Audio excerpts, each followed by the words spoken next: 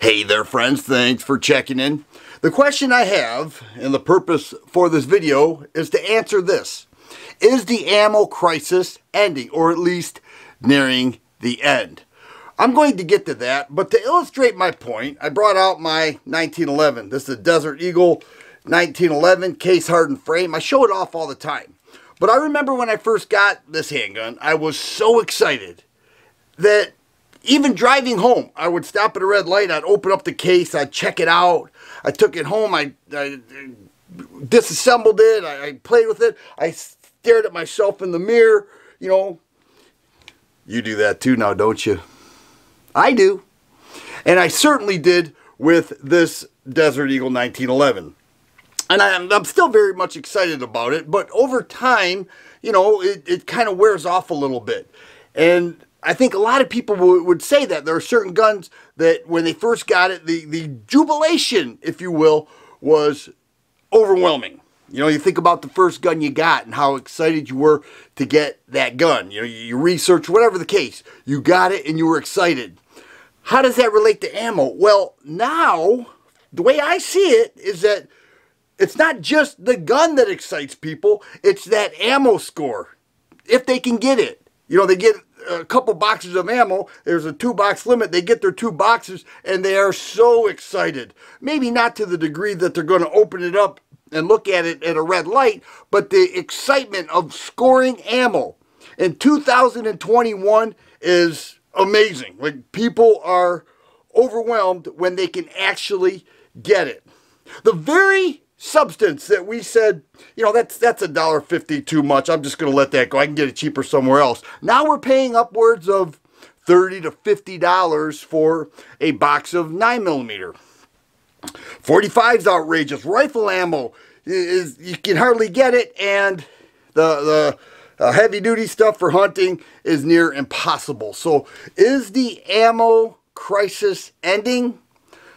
Let me switch positions here, and I want to answer that question and give you my thoughts on the subject. $39.99 for a 100-round pack of American Eagle 5.56. Remember those days?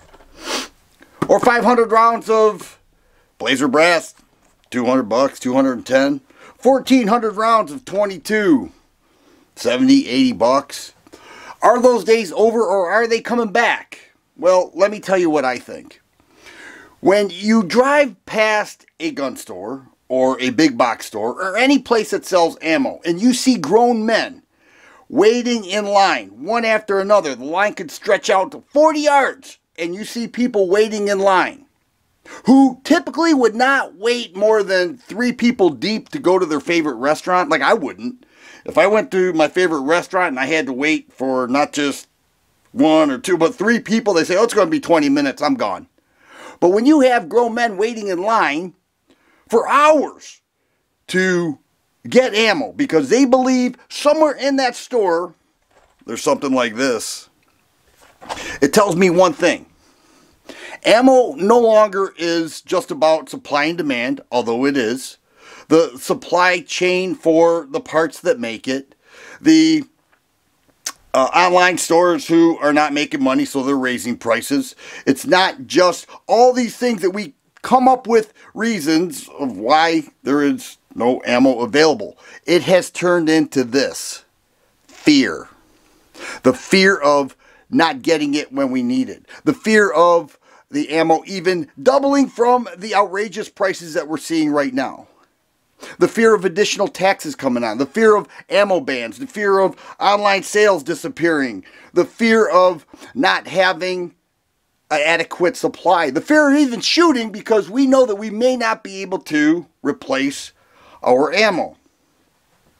And so I think fear has taken over a lot of our emotions. And when the fear, which is an extremely powerful emotion, takes over, and then we talk about, is it ending?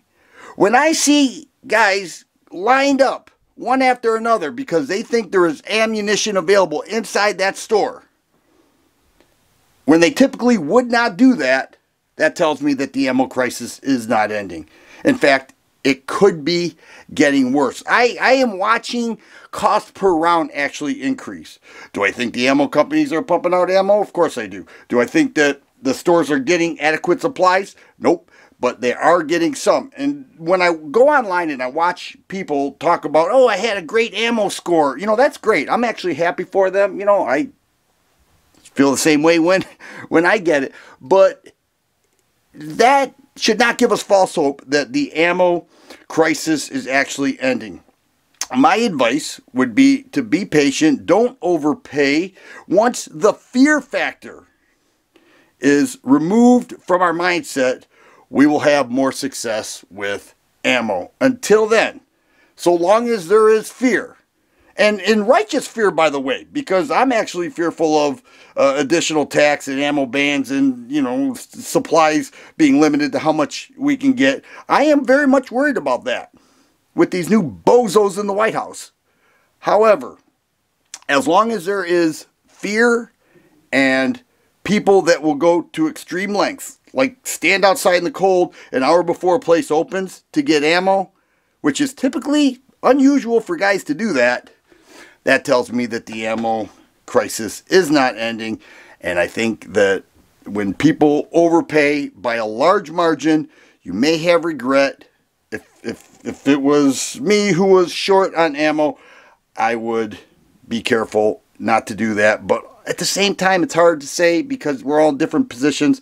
But I would also be careful to make sure that I had enough that I needed in case, in fact, I did need it. I hope this is helpful. I don't want to be depressing and I don't want to invoke fear, but that's my reality of the current ammo situation. If you like videos like this, please subscribe and share. I always appreciate thumbs up button. Thanks for watching and you guys be safe.